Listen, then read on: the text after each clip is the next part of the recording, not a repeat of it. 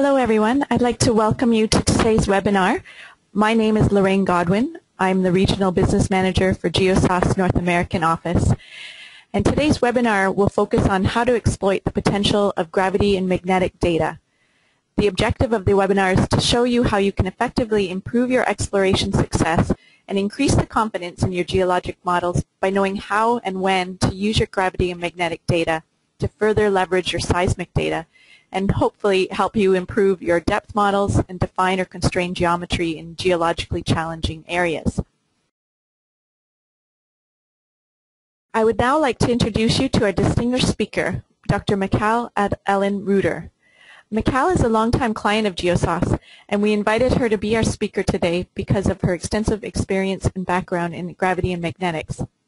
Her credentials include a joint degree in geology and physics from Bowdoin College and a PhD in geophysics from the Pennsylvania State University. Her diverse work experience spans across government, academia, and industrial research and exploration labs with reputable organizations such as NASA and Exxon Production Research Company, with a primary focus on analyzing, interpreting, and integrating gravity and magnetic data with seismic data. In 1996, Michal founded her own company called Wintermoon Geotechnologies, where she serves as president and chief geophysicist. Wintermoon specializes in integrated analysis of geophysical and GIS data for exploration purposes. Please join me in welcoming Michal Ruder. Lorraine, thank you very much. It's a pleasure and an honor for me to be here and to be able to participate in this presentation. So welcome everybody. You can hear me, but obviously I cannot hear you. Today we'll be talking about gravity and magnetics for exploration, and as you can tell from the title, when seismic is not enough, it sounds a little bit like a geophysical soap opera. So that's a bit of humor there, but really we find that it's helpful and even important to use gravity and mag because seismic is not the perfect imaging tool in all geologic scenarios. So we're going to talk about those, and we'll go through some of the background of, for example, what is a gravity anomaly. We'll show you numerous gravity application case histories. Then we'll swing over to magnetics, talk about magnetic anomalies and compare them with gravity, see how they are similar and some of their important differences too. Again, talking about magnetics' role in exploration and showing you some application case histories. All right, gravity and magnetics, also known as potential fields, have traditionally been used as frontier exploration tools. As data quality has improved and our ability to acquire data more rapidly and less expensively, we've seen that gravity and magnetics have now been able to be used for prospecting problems also. Traditionally, grav and mag are considered to be low-resolution techniques, and that is obviously still the case, especially when compared with seismic data. On the other hand, though, seismic has some important and significant drawbacks, one of which is that acquisition is very expensive. Then, as I mentioned earlier, seismic is not necessarily a perfect tool in all geologic settings. It has particularly poor signal-to-noise ratio in areas where we have vertical discontinuities, for example, faults, salt diapirs, shale diapirs. Also in other areas where we have challenging acoustical properties, and earth materials that are known for this include salt, high-velocity carbonates, tombstone, if you will, that dolomite that tends to be sort of a seismic sink, and of course volcanics. In addition, seismic can have some data quality issues when we have near surface low velocity zones and also velocity inversions. Fortunately, in terms of how gravity and magnetics can have a positive impact, gravity and mag, unlike seismic, which tends to be fairly well organized in terms of the signal that comes back to you soonest is coming from the shallowest horizons, gravity and magnetic signatures image all gravity and magnetic anomalies at all depths at, at, at all times. And this tends to lead to a bit of challenge in terms of the interpretation of gravity and mag data, in that we're looking at the full crustal signal for density in the case of gravity and iron content in the case of magnetics, all at the same time. Nonetheless, we have a lot of really helpful techniques that we have developed which allow us to interpret gravity and mag data to identify the location of and to map the shape of sedimentary basins. And in the super frontier areas, this becomes a really important product that we can derive from gravity and mag data. Also, gravity and mag data allow us to high-grade targets so that we can devote our seismic dollars, our more expensive exploration techniques, in areas which are more promising for exploration purposes. So again, we use grav and mag, which are low cost and relatively low resolution, to help us target areas for more expensive 2D and 3D seismic acquisition. Now, as we mentioned earlier, gravity and magnetics are certainly considered to be, if you will, poor cousins or secondary tools compared with our favorite geophysical technique called seismic. And it's important to recognize that gravity and magnetics will not help you in every geologic scenario. So what we areas where geologic settings where gravity and mag won't necessarily give you much insight would include areas where we have well-behaved layer cake geology. The reason why gravity and magnetics won't give you any further insight into this type of a geologic scenario is that there's no lateral contrast of either density or magnetic susceptibility. Magnetic susceptibility is really a measure of the volume percent of magnetite in a rock. So again, the reason why grav and mag won't work in a well-behaved area, in a well-behaved layer cake area, is because there's no lateral contrast in density or magnetic susceptibility. That's a really critical point here. Fortunately, in an area where we do have this flat-lying layer cake structure, acoustic energy is usually easily transmitted and reflected, so the seismic data quality is usually quite good. Here's an example of what we're talking about. This is a quick 2D model. We have in the lower window an Earth model, and we're showing you flat-lying layer cake geology with increasing density as a function of depth. Again, there's no lateral density contrast here. There's no faulting. There's no folding. And as a result, the measured gravity anomaly here is 0. There is no anomaly at all because there's no lateral density contrast. Just for scale, we're looking at an area that is from sea level to 8 kilometers in depth and 0 to 70 kilometers across. Our units of measure are in milligals, and we're looking at a 20 milligal dynamic range here. Now, in contrast, where gravity and magnetics will help, where we have lateral discontinuities, where we have faulting. The reason why gravity and magnetics will work in this area is that there is going to be a significant lateral contrast of density or magnetic susceptibility. Typically, not all the time, but often where we do have these lateral discontinuities and faults and diapirs, things like that, acoustic energy is very poorly transmitted. Lithologies which are typical of this kind of a scenario would be salt, high-velocity carbonates, volcanics. Often it's very difficult to penetrate seismic energy below these types of earth materials, and then we wind up essentially being seismically blind below these horizons. This is where gravity and magnetics can help a lot. Another typical scenario where grav and mag helps a lot is identification of volcanics in the sedimentary section. Typically, volcanics are high density and have a lot of magnetite in them, so they will give rise to a lateral contrast in density and magnetic susceptibility. As a result, we'll have a significant gravity and magnetic anomaly. And of course, going back to our traditional super frontier applications, looking at total sediment thickness of basins, identification of the basin depot center, again getting back to that shape of the container question. And finally, as identification of structural trends, faults, lineaments, basement features, basement character, basement fabric, if you will. And these are the typical traditional applications for gravity and mag.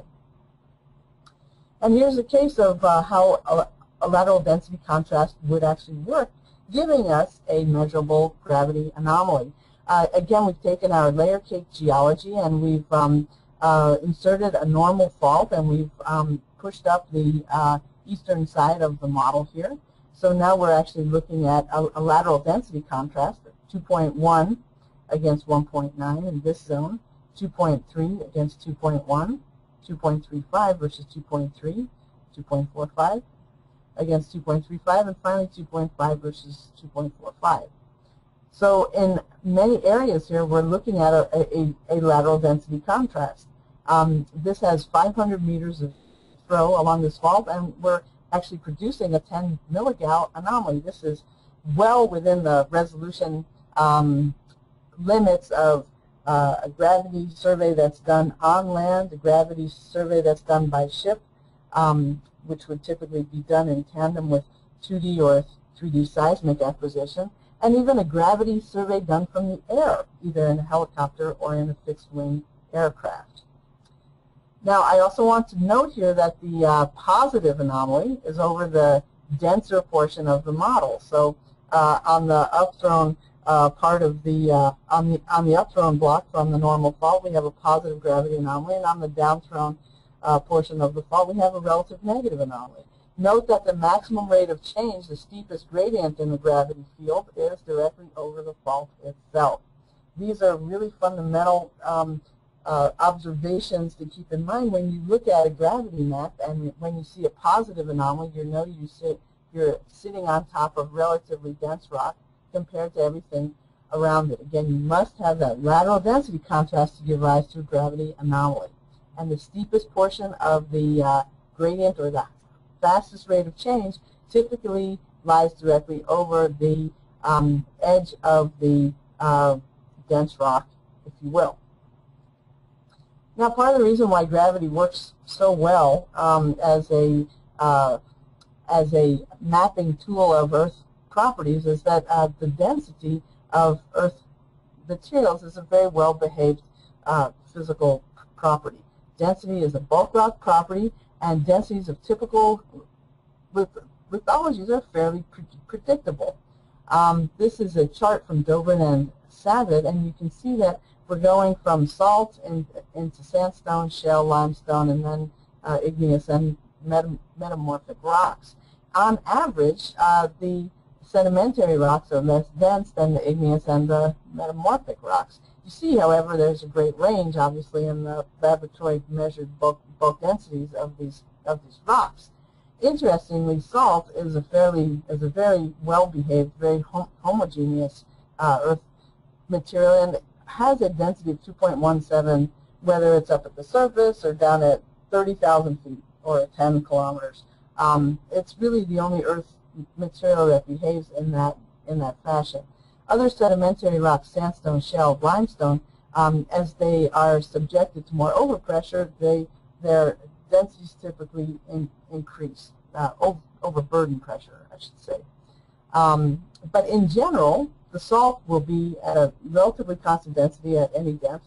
The sandstone in the vicinity of, say, 2.2 to 2.35. Shales slightly denser, limestones even more dense. The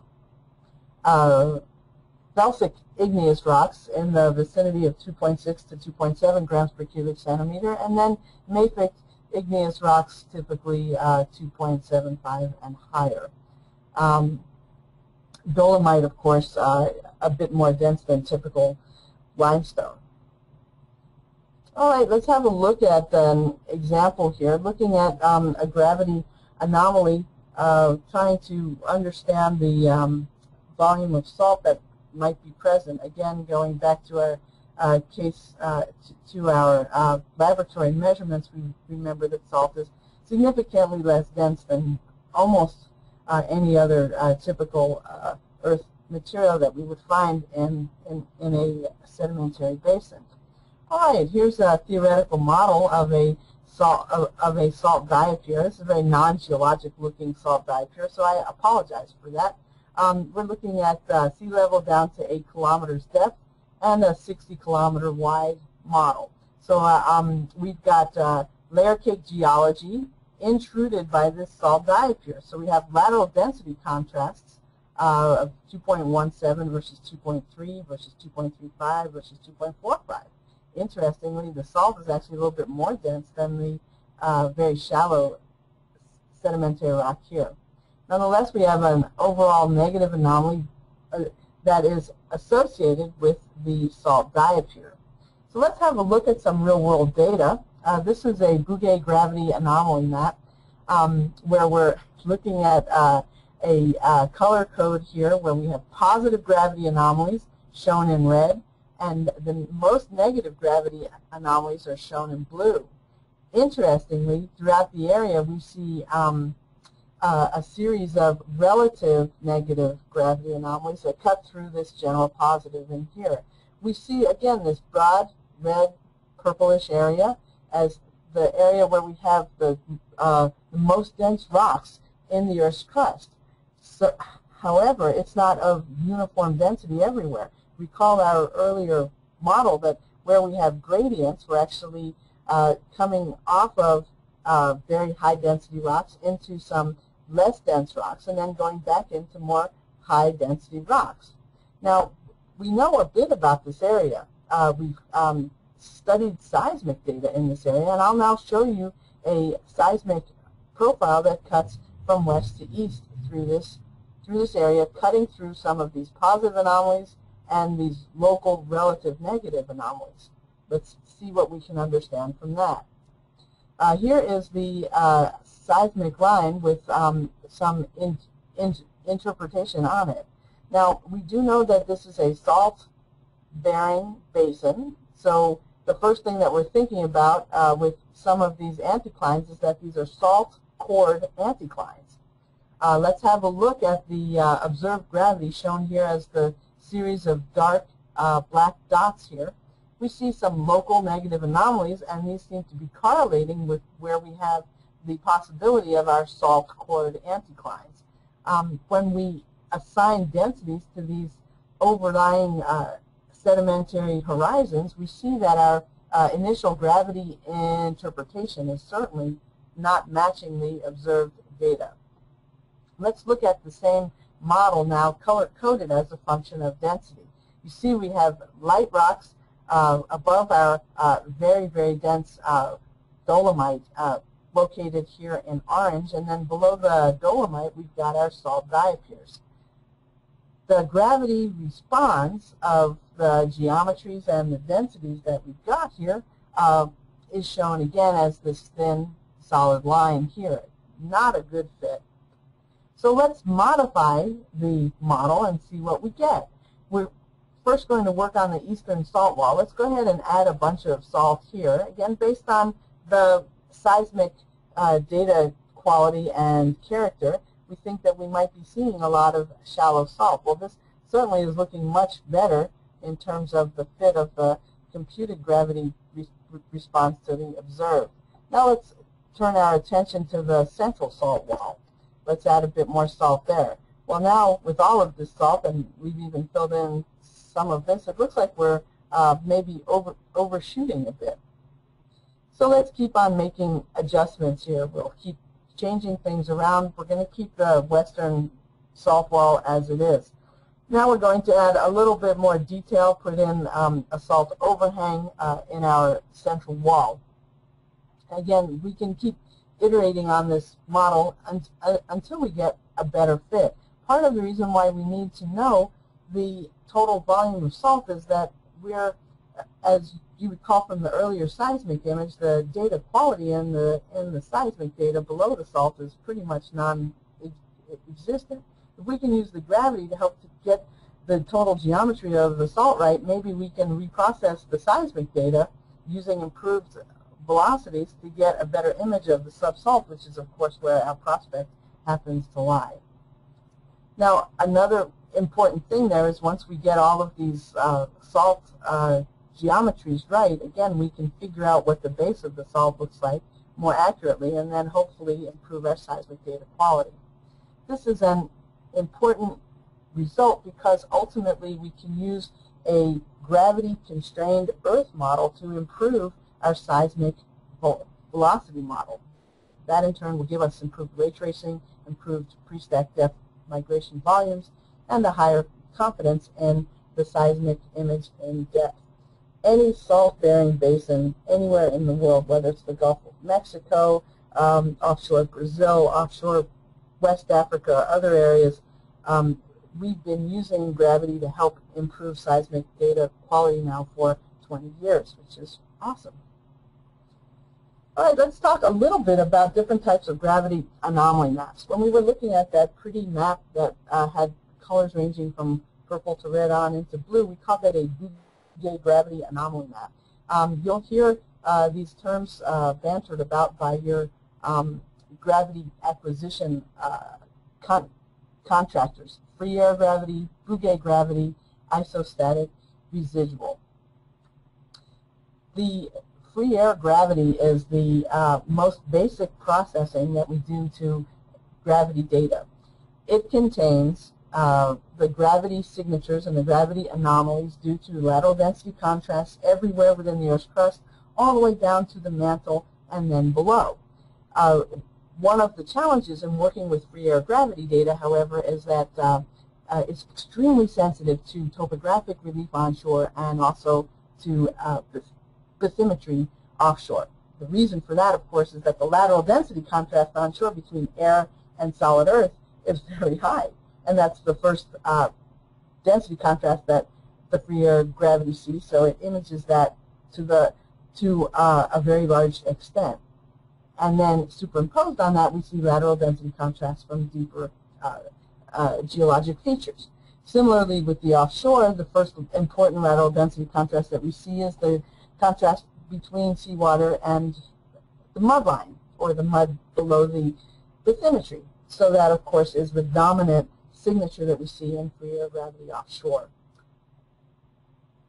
Buried in the free air data, as I said, is the information about lateral density contrast below the bathymetric surface and below the topographic surface onshore, but it's hard to recognize. So we do a correction. We call that the Bouguer correction.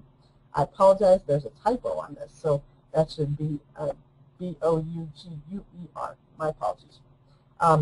It was named after a French geodesist, Pierre Bouguer, FYI.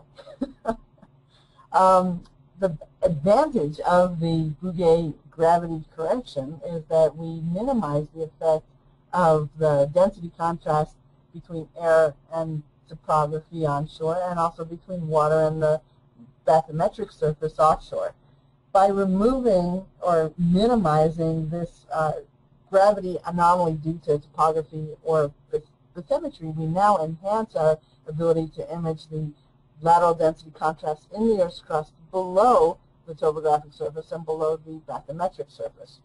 The Bouguer gravity map is best used for map-based interpretation. So when you guys have a gravity survey done and your contractor delivers to you the free air gravity map and the Bouguer gravity map, or the Bouguer anomaly gravity map, for your purposes of mapping lateral density contrast below the bathymetry or below the topography, I would suggest that you work off of the Bouguer gravity anomaly grid. Then finally, your acquisition contractor may go even further and calculate for you an isostatic residual. This is taking out the effect not only of the topography onshore and the bathymetry offshore, but also it removes the effect of any changes in crustal thickness. Believe it or not, as the isostatic response of the Earth's crust, as we need thicker crust to hold up our highly mountainous regions, and we have thinner crusts under oceanic crust for thinner crust in the region of oceanic crust, for example, because it's more dense, and also the bathymetry is deep. These effects give rise to long wavelength gravity anomalies. These long wavelength gravity anomalies, which reflect changes in crustal thickness, are present in the Bouguer gravity anomaly grid. So when you look at a Bouguer gravity anomaly grid of an entire continent, you'll see long wavelength gravity signatures coming from areas where we have relatively thick crust, where the dense mantle is deeper. We'll have a negative anomaly. Where the dense mantle is more shallow, we'll have a positive anomaly. So, as you can imagine, when we look at continent-wide gravity maps, we are often not that interested in mapping the thickness of the crust. We're more interested in mapping anomalies which are associated with lateral density contrasts within the crust, which are associated with exploration, geologic targets. So it's nice for us to remove the effect of the crustal thickness changes. This is what the isostatic residual does. Let's look at a couple of continent-wide gravity anomaly maps now. This is the Bouguer gravity anomaly map for the conterminous United States. In as much as it's Bouguer, we know that the effect of topographic relief has largely been removed. So when we look at the Rocky Mountains, we don't see a bunch of positive anomalies associated with topographic relief. In fact, you can see a broad negative anomaly, which is due to the fact that we have extra thick crust underlying our Rocky Mountains.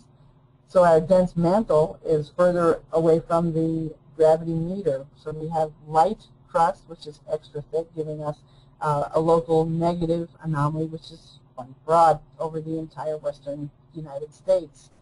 Moving away from there, we see a very interesting pattern of local positive anomalies and negative anomalies, as well as signatures of things like ancient triple junctions.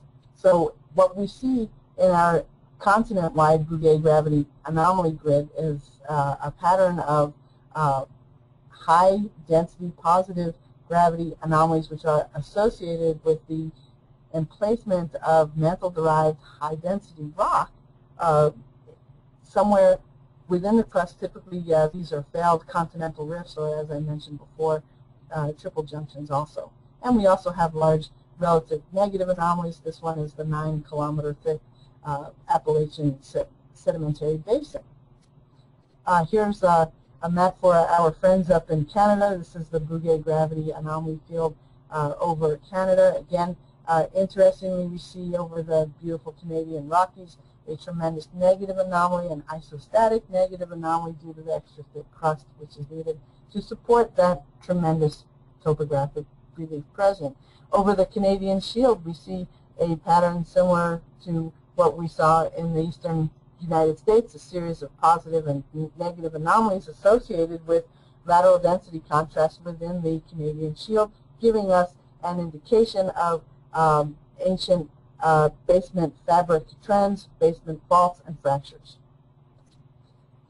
But let's now look at some more exploration-oriented work. This is a commercial gravity marine survey that was conducted in tandem with a 3D seismic acquisition. We're looking at a Bouguer gravity anomaly map. Again, the effect of bathymetry has been removed. For scale, we're looking at 60 kilometers here. We can see here that we have a broad positive anomaly rimming this area, which is a relative negative anomaly. Within this negative anomaly, we have a series of local sort of elliptical, spherical negative anomalies. We know this is a salt-prone area, so when we see localized negative anomalies, the first thing that comes to mind is that these guys would be associated with local salt diapirs. The lateral extent of, or the wavelength of the anomaly here gives us an indication of the shape and the size, and the volume of salt that is present and producing this local negative anomaly. For example, a much lower amplitude, a much broader negative anomaly that we see here relative to this fellow is indicating to me that we've got a much larger volume of salt present here and probably a much deeper keel or a much thicker diapir than what we would have over here. All that from just looking at a map. No seismic here at all. It's important to recognize, again, that we can use gravity to help quantify the volume of total salt that we might have within a canopy salt. Ultimately, the goal of looking at gravity data in a salt-prone basin is to hopefully improve the seismic imaging below the base of the canopy salt. We can do this as a 2D approach with using profile modeling, and we can also do this as 3D modeling with a seismic volume, which we can then convert to a density volume. This is the 3D solution here. What we've done is we've taken a seismic velocity cube and we've used a relationship to convert our seismic velocities to densities in grams per cubic centimeter. Now that we have our seismic velocity volume converted to density, we can forward model the gravity field of this entire volume. We can then compare that with the observed gravity data and see where the two diverge. Where the two diverge, that's an indication that the seismic velocities may not be correct, and perhaps we can use the gravity to refine or change or alter the volume of salt in these areas to bring the two into concert. Again, then we would take that result back out and reprocess our seismic data, hopefully getting a better answer. Looking at a density volume with cutaways, we can see, for example, our salt volumes in here, and ultimately what we would be looking at would be the inversion of the observed gravity data to refine or develop a gravity-constrained base of salt, which we could then feed back into our seismic processing and hopefully improve our ability to image the sub-salt horizons. Here's what something like that might look like in 2 dimensions. This is an example here where we have observed gravity data, shown here as the dots, and our seismic interpretation in depth. Here we've got a salt canopy, a keel. This is the minimum possible volume of salt that we think we might have in our keel. And here we have a mother salt, if you will, or our autochthonous salt. Of course, that is what's feeding the salt canopy up through this keel. Geologically, the question is, where can we put this well? Here we have the same model color-coded as a function of density, so you can better image what's going on in terms of a gravity sense. With this minimum volume of salt in our keel, we probably want to drill the well closer into the keel itself. This is where our prospects lie, where our potential hydrocarbons would be trapped up against the salt. However, what we're worried about is that the keel may not be this thin. What if the keel is much, much broader? If we drill here and the keel turns out to be much broader, we'll never get out of the salt and we'll miss our target. So we use gravity to see if we can get a gravity-constrained volume of salt in our keel. In this case, with the minimum volume of salt, our computed gravity response is shown here as the solid line. You see that the gravity model thinks we have more mass than the observed data actually indicate. So this is telling us that that we have too much high-density sediment at the expense of salt. We know that the minimum salt keel interpretation is not correct. Now, what about the maximum? What about the worst case? What if our keel is super wide? Well, here's the gravity response of the super wide keel. you can see now we have a theoretical or a model gravity response that is more negative than that of the observed data. This is an indication we have too much salt present. So we have to go, now that we've tested the minimum possible volume and the maximum possible volume, we know that we're somewhere in between, so we go with our tried and true Goldilocks method. That's a joke. We take our keel back somewhat. Again, it's not a perfect fit, and it's really a proof of concept here. This is an indication that our gravity is telling us that we have a keel that is not as narrow as the minimum case, certainly not as wide as the maximum case, but somewhere in between.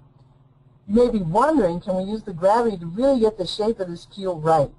We'll have a better shot at getting the gravity to tell us a little bit more about or a more exact estimate of what this keel would look like if we begin to look at the gravity gradients, at the rates of change of the gravity field in the vertical sense and in the horizontal sense. So yes, we can get a more detailed image of the shape of this keel. A lot of that is driven by the data quality. All right, let's change our gears now and talk a bit about magnetics. Magnetics is a very effective tool for imaging total sediment thickness. It's much less sensitive to things like total thickness of the crust, so the sediment basement interface becomes a really good target. Another effective use of magnetics is identifying the presence of volcanic rocks within the sedimentary section. High-resolution modern aeromagnetics are very effective for imaging shallow faulting along which we have hydrothermal alteration and generation of exotic magnetic mineralogies. As all of you know, iron constitutes a significant volume of Earth's composite composition. Iron in its most magnetic phase, which is magnetite, is present largely in the outer core and in the Earth's crust. And this is actually a picture of a meteorite, which is like 98% iron or something like this. So this would have a significant magnetic signature without a doubt. It's important when we look at magnetics to begin with first principles so we can understand what's going on. The Earth actually has three different magnetic fields: the internal or the core field, the external field, which is way out beyond our atmosphere, and the crustal field. The crustal field is what we're interested in for geologic mapping and for hydrocarbon and mineral exploration. When we do a magnetic survey, we put a magnetometer typically in an aircraft or on a boat, and as the boat or the aircraft traverse across the Earth's surface, we measure the magnetic field. We don't measure only one, we measure all three at the same time. So if we're interested really only in the crustal field for exploration purposes, we've got to understand what these two other fields are so we can get rid of them. So let's have a look at those. The first one is the core field. This by far is the most powerful of all of the three. It is generated by the liquid or molten outer core, which is very iron-rich. These are charged particles in motion. Anytime you put a charged particle in motion, what do you get? A magnetic field. So the Earth, of course, is turning, so the magnetic field is always going, and it's a self-sustaining magnet or a dynamo. Again, I apologize. I should have a little N in there. So it's the core field that is really the main driver of the two other fields. Let's talk a little bit about the external field. Charged particles are emitted from the sun constantly. This is known as the solar wind. These charged particles extend all over the solar system. Some of them come to us, which is very nice. As the charged particles are brought in closer to Earth by the Earth's gravitational field. They begin to have an electromagnetic interaction with the Earth's magnetic field. This gives rise to a highly time variant on the order of minutes even, magnetic field that resides outside of our core field lines of force, and this is the external magnetic field. The external field, as I mentioned earlier, varies on the order of minutes, and its strength changes from 0 to 2,000 nanoteslas every day. So it's, again, very time dependent, and it's also impacted not only by the pretty much constant solar wind, but also by solar flares and solar storms. Now, finally, this is the one that we really are interested in. This is called the crustal field. So we have magnetite-rich rocks within the Earth's crust, usually, obviously within crystalline basement and the sedimentary section. When magnetite is at a temperature lower than 580 degrees C, known as the Curie point, it will actually give rise to its own internal magnetic field when it's in the presence of what we call an inducing field. So because we have the core magnetic field, thanks to the liquid outer core, that plays the role of the inducing field. So magnetite in the Earth's crust will have a secondary magnetic field, its own magnetic field, which gives rise to what we call the crustal anomaly field. So we can actually look at the crustal field as a measurement of the lateral magnetic susceptibility contrast of rocks within the Earth's crust, within basement and also the sedimentary section. So this is just showing you a map of the world, showing positive anomalies in red and negative anomalies in blue of crustal magnetic anomalies. And this is looking at the world from the bottom up. This is the South Pole. This is the North Pole. So let's summarize again. The core field is our most powerful field with amplitudes 30,000 to 60,000 nanoteslas. The crustal field only from 0 to 1,000 nanoteslas. Of course, it figures that it's the crustal field that's the one that we're interested in. It's the one with the lowest amplitude. Murphy's law of magnetic fields. And then finally, the external field. So, as I mentioned earlier, the magnetometer measures all three. We're interested only in the crustal field. So we have very robust techniques for removing the core field and the external field. We won't be going into those here, but perhaps we can do a follow-on presentation on some more of these details.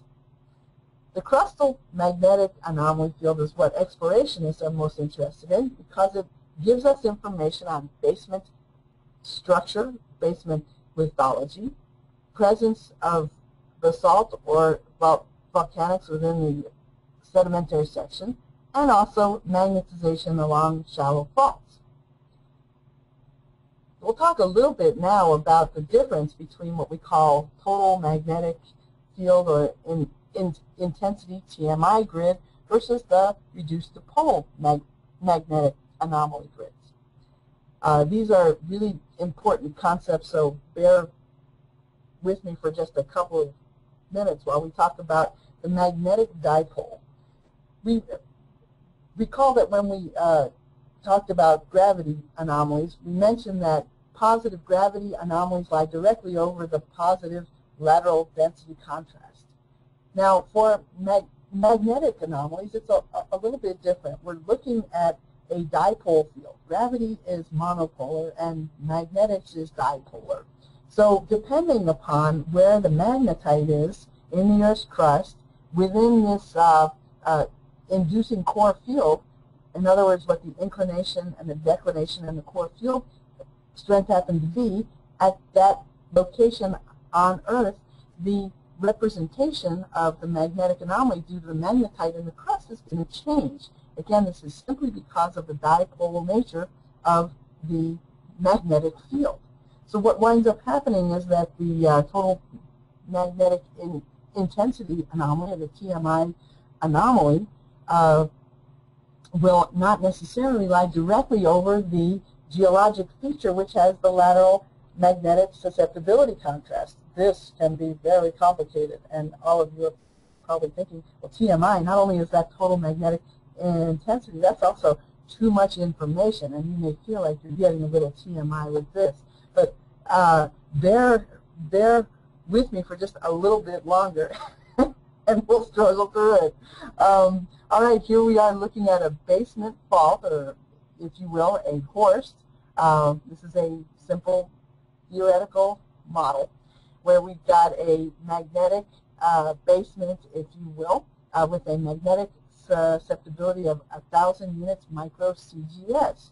So we've got a lateral magnetic susceptibility contrast on the south side of the horst as well as on the north side. This is a profile that runs from south to north, again 0 to 70 kilometers.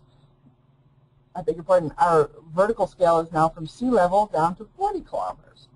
Our magnetic anomaly amplitude dynamic range is 40 nanoteslas.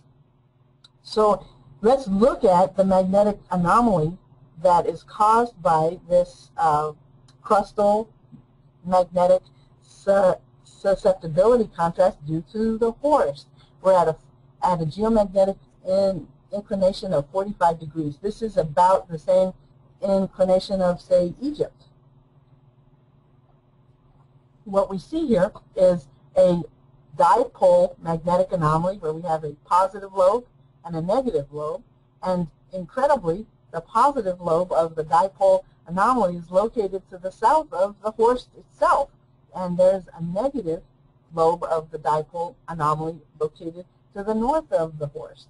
When I look at this in map form, I'm going to be very confused because what I'm going to see is a positive magnetic anomaly and a negative, and if I miss the fact that they're a dipole pair, I'm going to misinterpret the location of my horst. Wouldn't it be nice if I could somehow phase shift my TMI, total magnetic intensity, too much information, magnetic anomaly here, so that it were a body-centered magnetic anomaly just like the gravity case. This is called a reduction to pole phase shift or filter. And this is, believe it or not, the same horst that we had in Egypt, but now it's up at the geomagnetic North Pole. And when we put it up at the geomagnetic North Pole, look what happens to my anomaly. Perfectly body-centered. It looks like gravity. And, incredibly, when I look at the steepest portion of the magnetic anomaly curve here, where is it located? Directly over the edges of my anomalous magnetic susceptibility. Again, I have a magnetic anomaly because I have a lateral magnetic susceptibility contrast. So always we want to do what's called a reduction to pole, a phase shift to pole. Here's the magnetic anomaly at 45 degrees, and here it is at 90. What does this look like in map form? Here is a theoretical horst block well, actually, in this case, this was not a horst block. This was all the same depth everywhere, but I had more iron-rich rock over in this purple square here. So within the purple square, I have more iron-rich rock. So I have less iron-rich rock around it and more iron-rich rock within my purple block. Again, at 45 degrees, when I have this in Egypt, I have a positive magnetic dipole on the south side of the anomaly, a negative magnetic dipole on the north side. I'm not happy with that because if I forget that it's a TMI anomaly and I'm at 45 degrees north, I will perhaps mismap or misinterpret the location of the iron-rich basement to be farther south than it actually is. To be on the safe side, what I'm going to do is perform a reduction to pole filter, an RTP filter, and now, of course, I have a perfectly body-centered positive anomaly, just like the gravity case. Makes me much happier.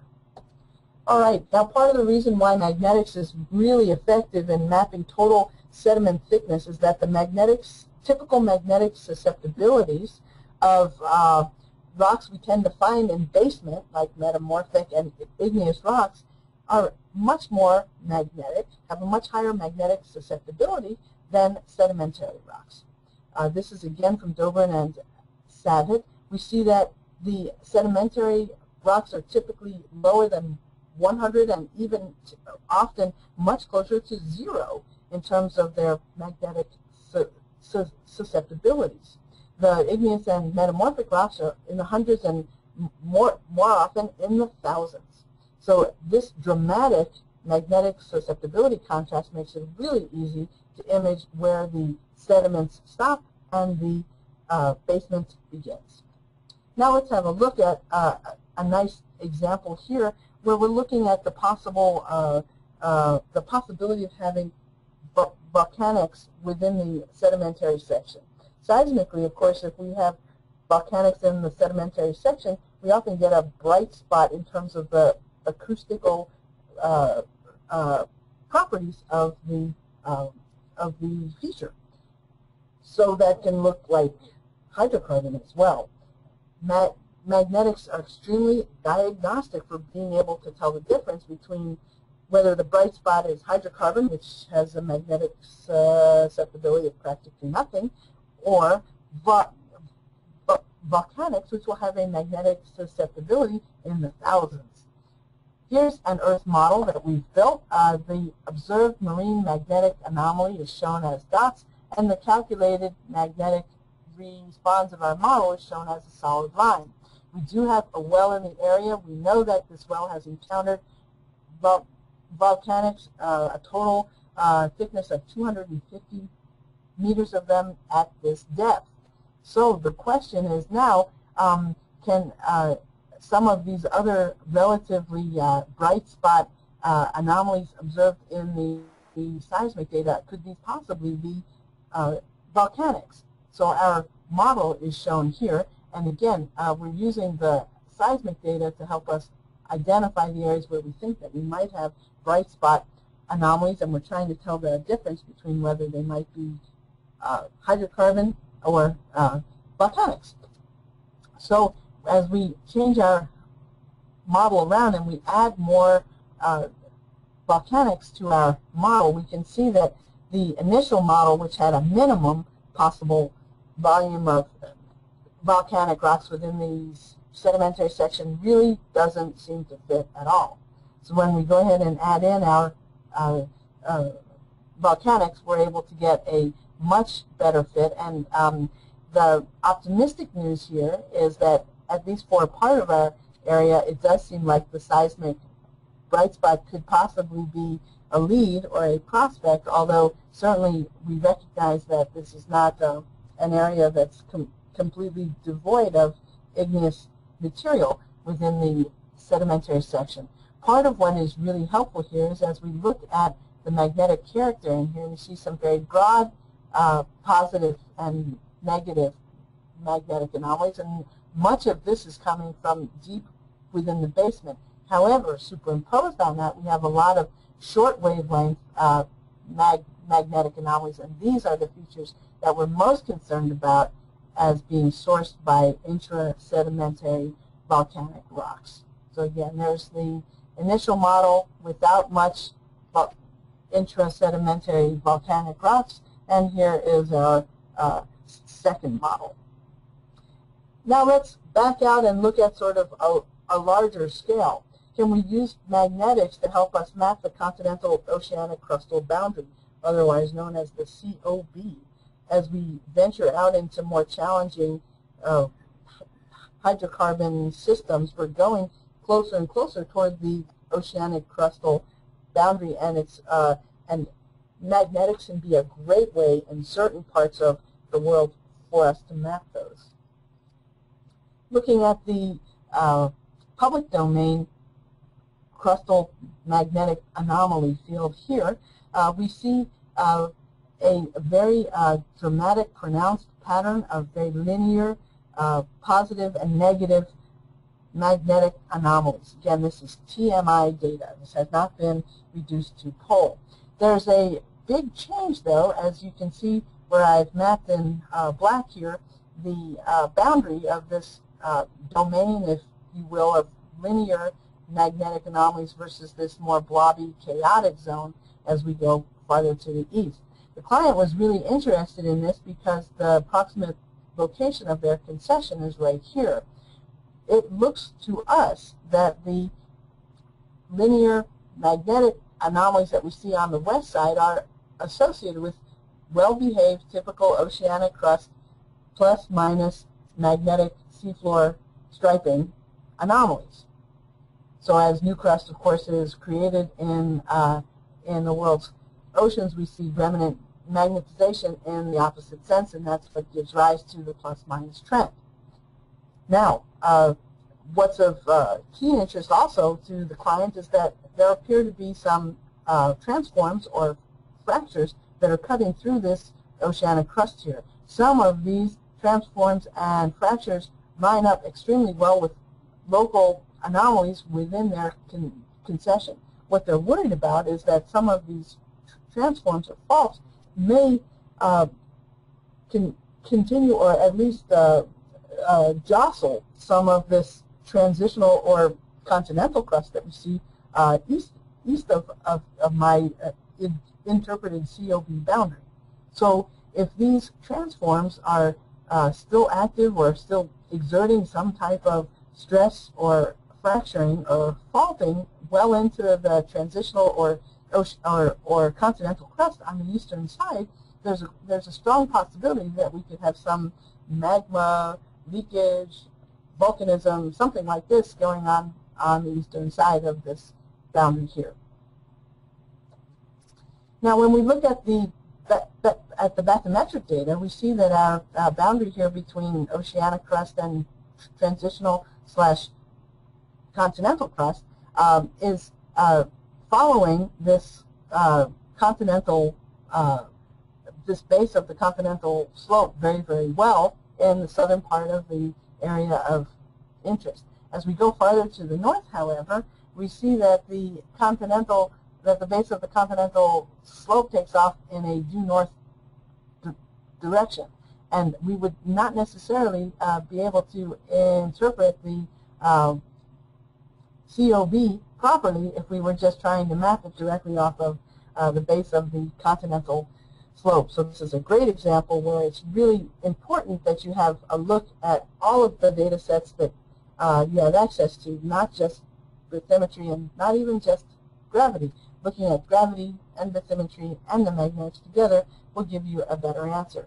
And just for completeness sake, we're now looking at the Bouguer gravity anomaly, again, public domain data, and we can see again that the Bouguer gravity is following much more closely the bathymetric data than it is the magnetic data. So in this case, this is a clear indication that the magnetic anomaly map is helping us to outline the COB more accurately than either the bathymetry or the Bouguer gravity.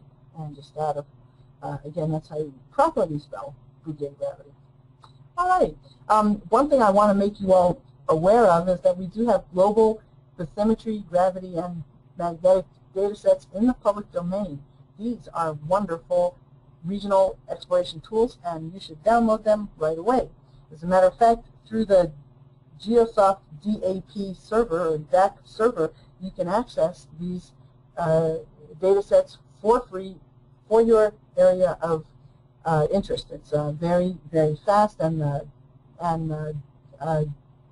download is simple and direct. Here is the global predicted bathymetric data. These are, again, in the public domain, and they've been published by Sandwell and Smith. There are other solutions as well, notably the Danish National Space Agency. All right, we move on to the global marine free air gravity. Again, in terms of that bathymetric correlation, we should see a very strong one here. Again, these are published by Sandwell and Smith, and I would certainly point you to the Danish source also. And finally, this is Wintermoon's computed global marine Bouguer gravity solution derived from the two previous data sets that we showed you. So again, these are from Sandwell and Smith, and we at Wintermoon have done our own Bouguer correction on them. And then finally, the Global Crustal Total Magnetic Intensity, or TMI grid. And again, we see our beautiful oceanic crust, seafloor spreading anomalies in the northern Pacific and the northern Atlantic, and also in parts of the Indian Ocean, very, very nicely. Of course, when you begin to look at the Caribbean and the Gulf of Mexico and some areas in Southeast Asia, the nice magnetic striping tends to be highly obscured by far more complicated tectonic processes. So things begin to break down there, but boy, this stuff is gorgeous up here, that's for sure. All right, so let's go and look at some more case histories. We'll look at some 2D gravity and magnetic profiles in areas where we have thrusting. This is a case where we've got thrusting on the west and thrusting on the east. Here's the seismic data. What do you think of the seismic data quality? Yuck, not that great. Big problem here. What is the, how much thrusting do we actually have? Is the basement involved in it? And how much sediment do we have wrapped up under that thrust? Of course, if this is an area that we'd like to explore, the angle of this thrust and the total volume or the geometry of this thrust sheet becomes very, very important. Seismic data quality, again, somewhat marginal. So let's color code this as a function of density. And now you can see our high density basement in red, and we are getting a nice looking shape for this over thrusted sheet over here. So this is clearly a basement involved thrust, and we have a little pop-up block in here.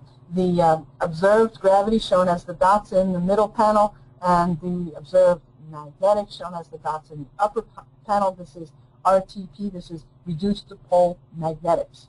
And our calculated magnetic response, our calculated gravity response shown here.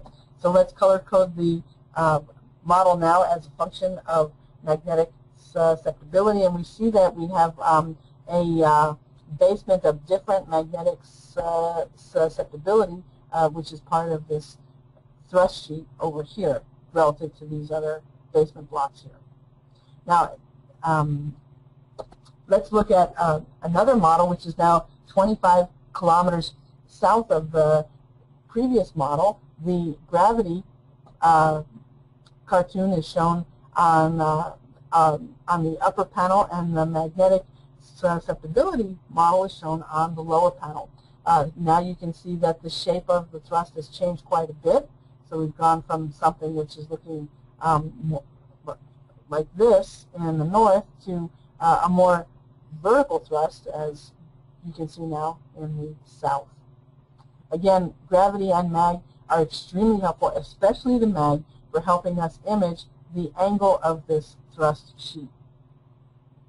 All right, let's look now at how gravity can help us with modeling total sediment thickness. In this case, we have an Earth model from 0 to 18 kilometers here, and we're going from 0 to 100 kilometers across our model. Our observed data shown as dots, and our calculated response shown here as the solid line. In this case, we are assuming that we have a sediment fill of relatively constant density everywhere, and we're just interested here in looking at the lateral density contrast between the sedimentary rocks and the basement rocks. Again, assuming that the basement is all the same density everywhere, the only gravity anomaly that we've got is going to come from the lateral density contrast between the sedimentary rocks and the basement. In this case, we have a density contrast of 0.13 grams per cubic centimeter. So in our observed data, if we've got a 30 milligal gravity anomaly and if we have, again, uniform density sediments and uniform density basement, then we know that we've got a tremendously thick sedimentary column here, down to 7 kilometers. Now, we can use a gravity survey to actually help us invert for total sediment thickness too. In this case, this was a forward model. We could actually run this backwards, where we look at the observed data and try to calculate what the shape actually is of this basement interface. I'll show you an example now for a mining client who was interested in looking at their gravity anomaly field and figuring out how much overburden they would have to drill through in order to get to their mining targets. So we used the gravity field to invert to find a basement relief or a basement depth surface. We could then calculate, of course, the isopack of sediments by simply subtracting the digital terrain model from the derived basement surface. Again, the one thing that we have to know here is what? The lateral density contrast between the sediment and the basement. We know this because we have a guy out there collecting all of these gravity readings at all of these individual dots, and while he's out there, he's collecting rock samples so we can test the density of the sedimentary rocks. In addition, we also know that we have outcrops in the area, so he was able to sample the rocks from the basement outcrop, and then we had a laboratory-derived density contrast between sediment and basement. Knowing that, again, going backwards for just a sec, we'll look at the digital elevation model. We see, just like the gravity, we have a relative high, a topographic high, and a gravity high in the north, and a topographic low and a gravity low. Sorry, in the south we have a high, and in the north we have a low. So now, knowing where we have our outcrops, knowing the lateral density contrast that we can expect from the sedimentary rocks versus the basement rocks, thanks to our field samples, we can actually calculate the bedrock relief surface by inverting the 3D gravity. And what we're seeing is that the bedrock surface does not exactly mimic the topography. So of course, when it comes time for us to calculate the isopack, we can see that we have relative thick sedimentary sections in these areas over here, and over in this area over in here. So if the mining company would like to drill in down to bedrock for mining purposes in the areas which have the least amount of overburden, we have a gravity-derived isopack that will help guide their exploration effort, and that will, of course, help them to minimize their finding costs. Okay, there's a couple of other topics that we'd like to cover in the 10 minutes that we have left.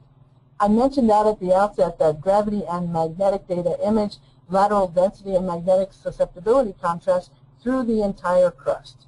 So what we wind up with often is a very complicated gravity or magnetic anomaly grid, which is imaging long wavelength anomalies which are sourced from very deep-seated crustal tectonic processes, and then relatively short wavelength gravity and magnetic anomalies which are sourced from shallower, more exploration-oriented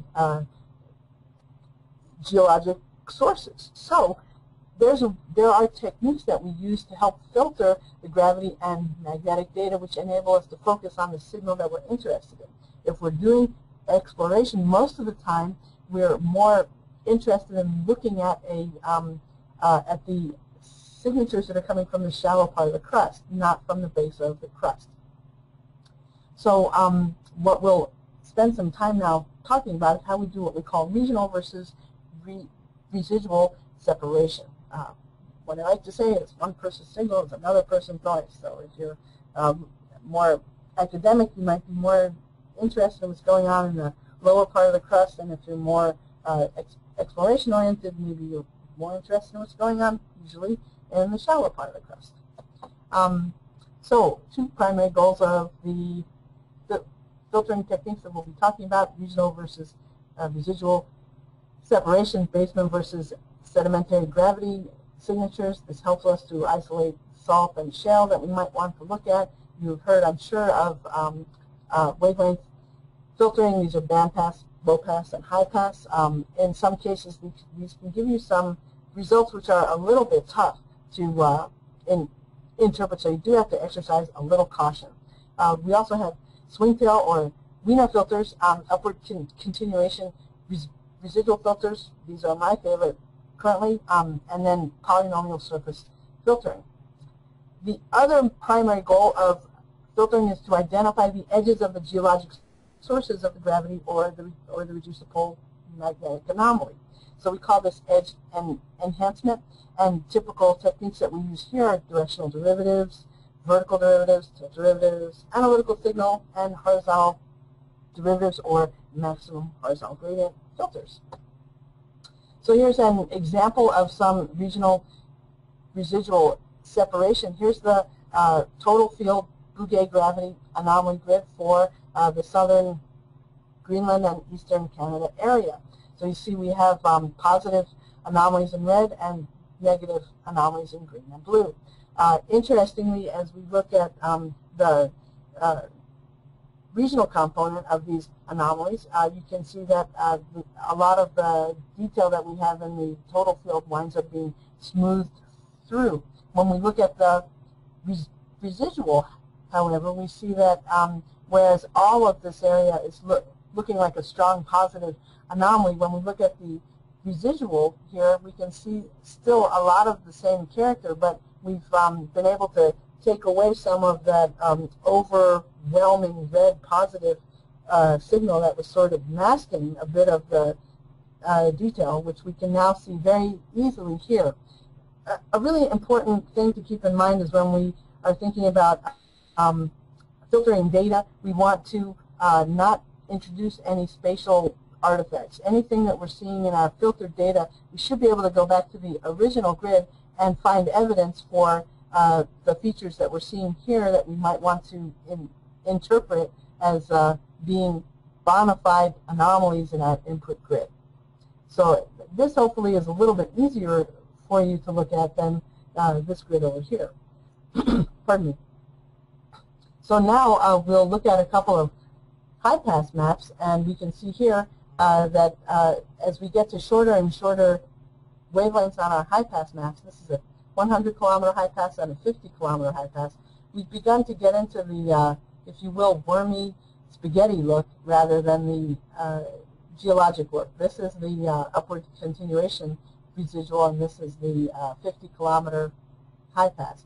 I trust this map a lot more than I trust this, in that here I can look at these anomalies and still find them over in the input grid. I'm not sure that I can do the same with this 50-kilometer high-pass map. So here's an example of how removing the regional signal will help us to image some of the target, for example, salt diapirs that we're interested in. This is a commercial quality land gravity survey in a salt-prone area. We have 1 milligal contours posted, and our horizontal scale is shown here. We see a lot of local negative anomalies in here, and we think these guys are probably associated with salt. Well, truth be told, there's a lot more in terms of local negative anomalies. Let's have a look at our residual gravity anomaly. All of these areas which are shown by these black arrows are a lot easier to identify in our residual gravity anomaly grid than they were in the original. Here's the original, here's the residual. So again, the purpose of doing this regional residual separation is to help our eyes see signal that's present in the total field, but hard for our eyes to recognize because there's a lot more long wavelength signal that's obscuring it. Okay, and we're going to hop over this because we're beginning to get a little short on time, and we'll just jump right over to highlighting edges. The two most popular tools that we use are both directional derivative filters and the vertical derivative filters. Colleagues also like to use the horizontal derivative or the maximum gradient also. Coming on with more popularity these days are the tilt derivative and the analytic signal. A directional derivative is really nothing more than a sun-illuminated or a color-draped map. On the left-hand side, you see an RTP magnetic anomaly grid. This is just a conventional color-filled grid. In this map, we see all kinds of colors, and it looks rather blobby. When we illuminate this from the northwest, we see all of a sudden a tremendous amount of linear features, fractures, faults, basement discontinuities, zones where we're clearly looking at lateral magnetic susceptibility contrast within the basement. Now, these areas here are much easier to recognize in our directional derivative grid than they are in our simple color-filled image. Always, when you're working with magnetic data, if you do a directional derivative, you should do it on the RTP. And when we think back to the dipole problem, you'll begin to see why I'm really emphatic about that. I should point out, too, anytime you're doing any regional residual separation on magnetic anomaly maps, always make sure, again, to operate on the RTP grids for sure. And now our last example here is just showing, in this case, a theoretical gravity anomaly. We see the outline of the, lateral density contrast here in green. So we have a body-centered positive gravity anomaly around our positive lateral density contrast grid. When we calculate the first vertical derivative of the gravity map, we get this map over here, and the zero contour shown here as a black outline is nearly identical with the edge of our theoretical location of the lateral density contrast. So it's quite nice when you do the first vertical derivative. If you simply map the zero contour of that, you'll get the approximate outline of the edge of the geologic source of the gravity or the RTP magnetic anomaly. And then similarly, if we go ahead and look at the maximum horizontal gradient of the gravity anomaly, we get a positive in the maximum horizontal gradient directly over the edges of our geologic source of the gravity anomaly.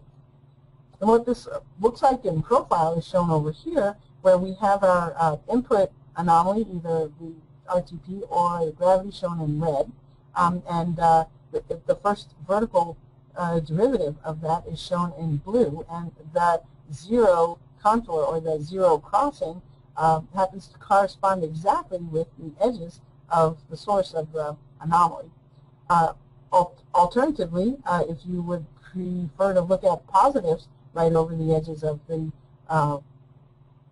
source of the anomaly, you can look at the maximum horizontal gradient, which is shown here in green. So we have the positives directly over the edges of the source, or if you would prefer to look at the zero contour, you can look at the first vertical derivative.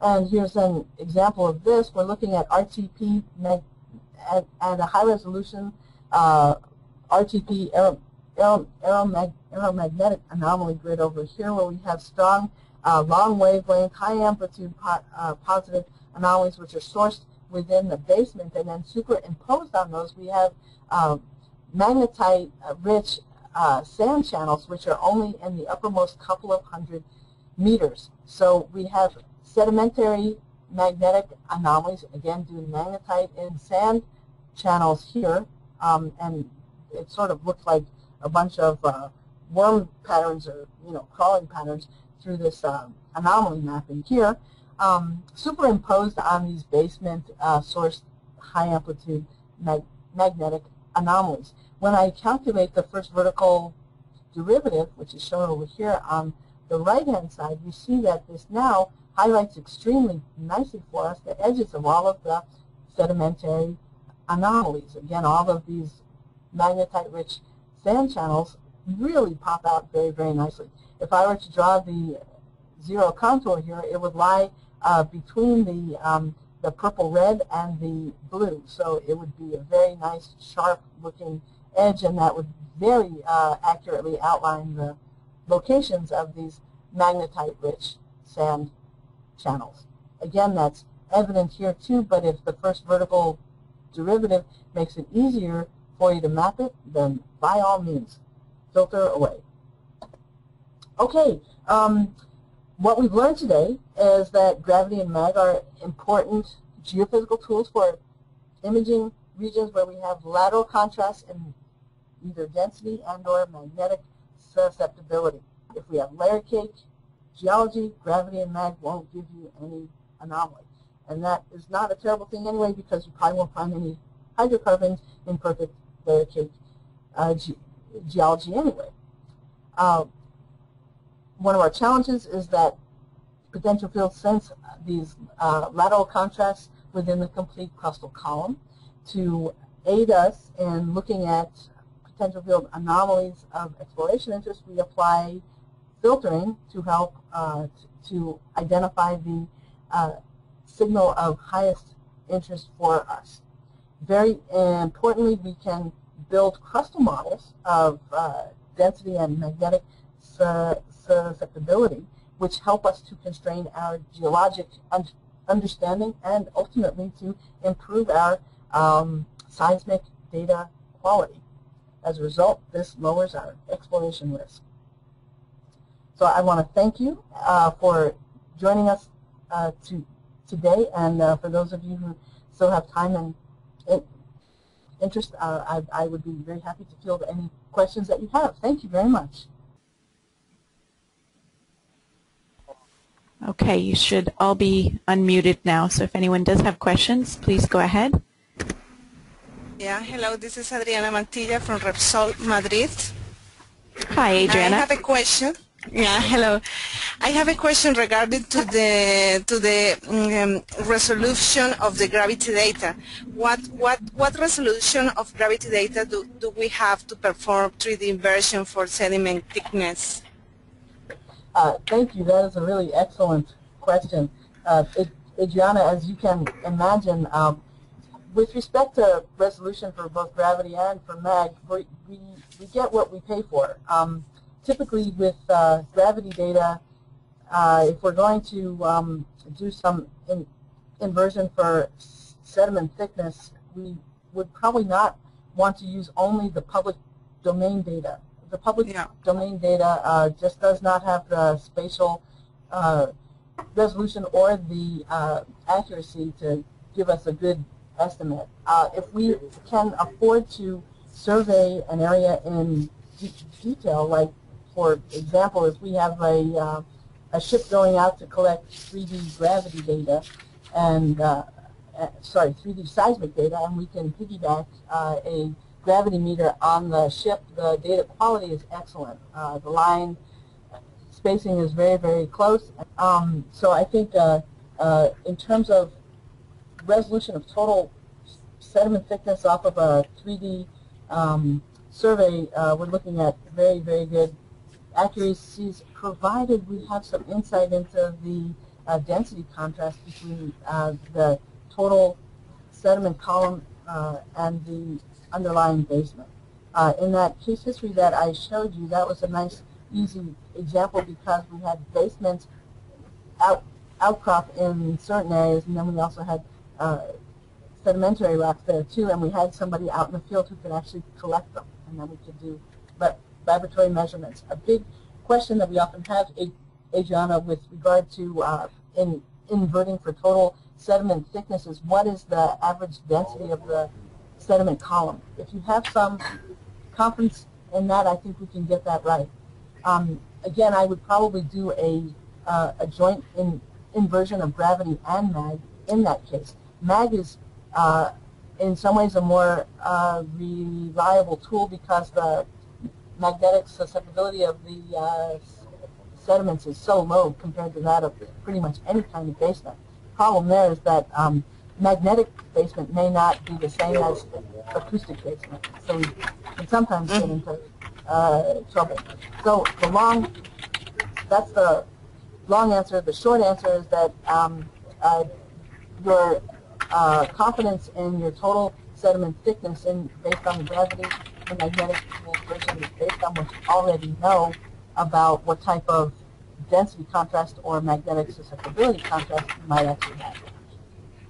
If you have a good idea about that, you should be able to get it down within 500 meters without any problem. Good. Thank you. Surely.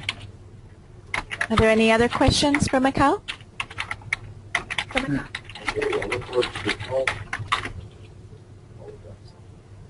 No? Well, thank you. If you do have any further questions, please feel free to contact us and we'd be happy to answer your questions. Again, on behalf of Geosoft and Michal, we thank you for your time today.